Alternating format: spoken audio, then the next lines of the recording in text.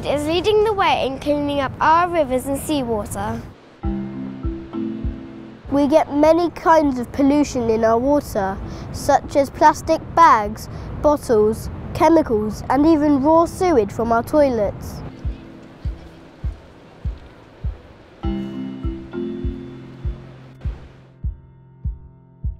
People come from all around the world to visit Bude. Some go surfing, some go swimming, and some like to just play on the beach. But I love to go surfing. I've established a surfing club about 8 to 10 years ago, and it was basically to incorporate some of the kids locally as well as kids that came from surrounding villages to get them in the water on a Friday, and we'd go down and surf. It was absolutely amazing. It just rocketed within sort of the popularity, but that was often affected by the water quality. So I could run that club as long as the water was clean. Our hotels and campsites are always full in the summer. But if Bude gets a reputation for poor water quality, visitors could be put off coming to our town. We must also encourage tourists to join us in keeping our water clean. We as a business have a very environmentally friendly ethos. We try hard to communicate the relationship that the visitors would have towards the sea for what they might put down the sink in the accommodation, the fats, putting wet wipes down the toilets right throughout the park.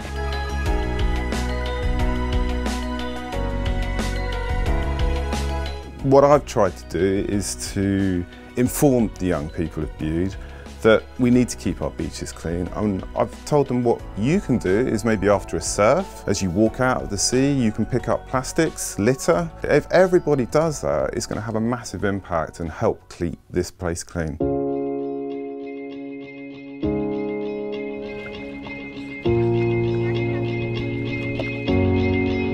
At least 50,000 people use the sea pool, minimum, a year.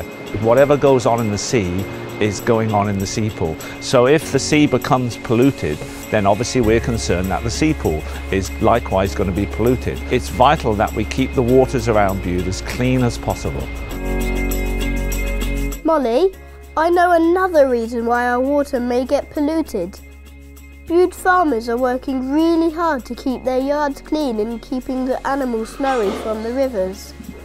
2 or 3 years ago now, we'd done some fencing down beside the stream to try and stop the animals from going into the stream, because it was just the water and that was terrible really, you know. We fenced that off and it's worked out very well. I just think that if all the farmers in the area can pull together and do a little bit to help the situation down in Bude or all in North Cornwall. And South West Water are also working towards improving our water quality. South West Water's been involved with Bude Cleaner Seas over the last 18 months, looking at trying to find misconnections on the sewerage network.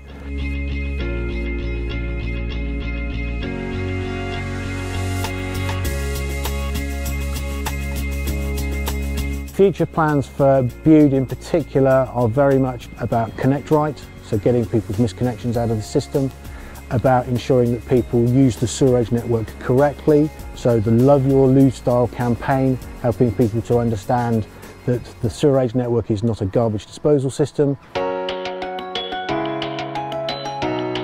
Ollie, did you know a man comes to our beach and tests if our water is clean? Bacteria we test for within this water are intestinal enterococci and E. coli, and if both of those exceed a certain set parameter, then the beach owner can advise against swimming.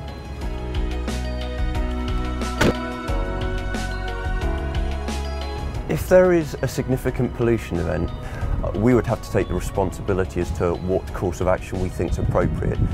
If it's a small-scale event, it could be as simple as putting up signs. If it's a significant event, then we would close the beach, and it's in our interests and the public interest to do that.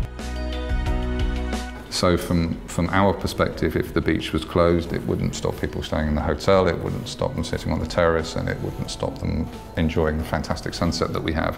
But basically they'd be looking at a beach that was closed, and nobody wants to look at a beach that's closed. It's really important that we don't take it for granted that we live by the sea. I know what you mean. It makes me feel so happy. We've been doing research over the last 5 years which is showing that living near and interacting with places like the Cornish coast is actually really good for people's mental health. People exercise more. We know that physical activity is good for health, but there's also obviously some psychological, what we call restoration. So the daily stresses build up. Going for a 20-minute plus walk along the beach, we've demonstrated several times now that this is really good for people's mental health.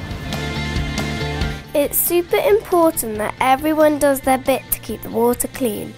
Otherwise, our town and our wildlife will suffer. Follow Bude Cleaner Seas Project on Twitter and on Facebook to see how you can get involved.